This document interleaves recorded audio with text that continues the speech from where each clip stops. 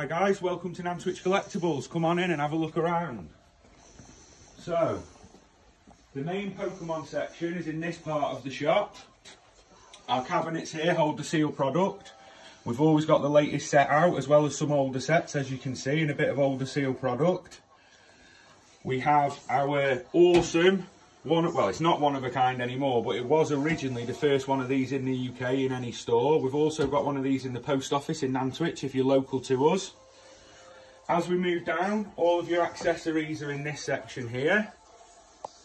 We have a few old cards on display there that we like to keep behind some glass. As you can see, there's lots of raw cards that you could send off to get graded yourself.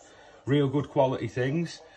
We sent 64 off last year and got lots of 9s and 10s back, some of which are for sale in our slab cabinet here at the end. As well as the slabs that we have on offer in the shop, we've also got lots of older things like the sealed packs here. There's a nice full set of Southern Islands at the back. Lots of old sealed product and box toppers at the top. We've got a couple of Gengar watches, limited edition of course. We have lots of old posters, original advertising posters for red and blue, done on paste paper. We believe we've got the rest of the UK stock that's left of those. All the way around the shop you'll find loads of cards up for sale. This is one of my favourites at the moment, a little Ditto collection that we've got. And then our Pierre de Resistance, the set wall.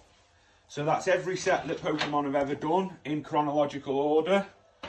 You'll find star cards, reverse holos, lower end cards from the set for filling your sets up within any of those boxes.